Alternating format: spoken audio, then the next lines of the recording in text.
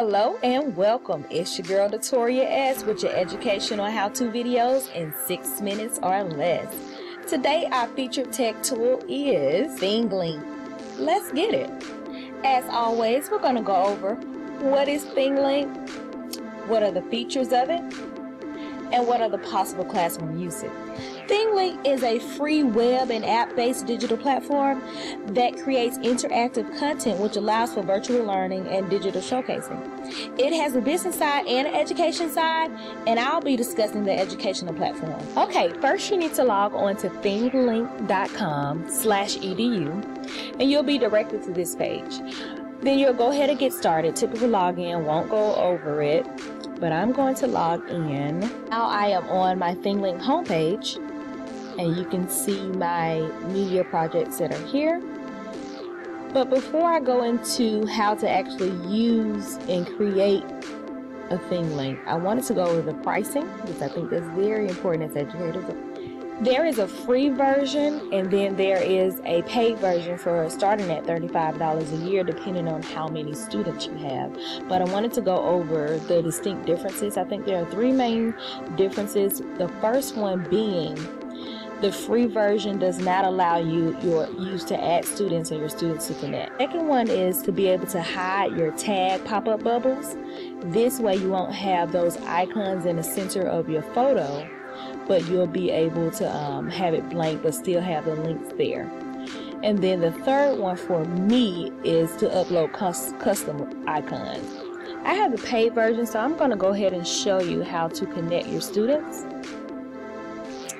You can have multiple groups within the paid version, and how you connect them, you can always go in individually and add them through their email or export, but ain't nobody got time for that.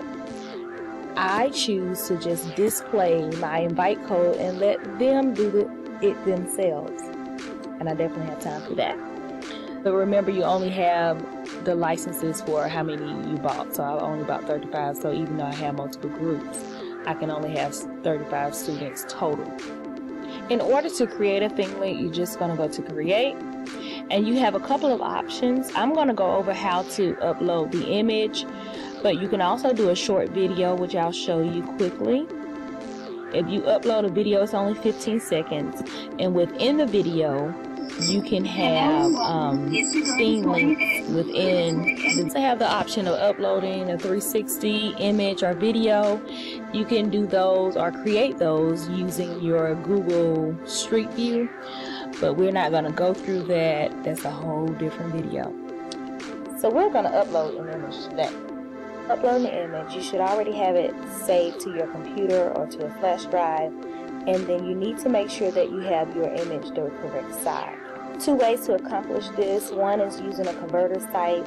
You can just upload your image and then change the pixel. So you want to have, I like to use about a 900 by like 700. That'll give you about a 8 by 10 resolution. That way if you go full screen, the picture is not distorted.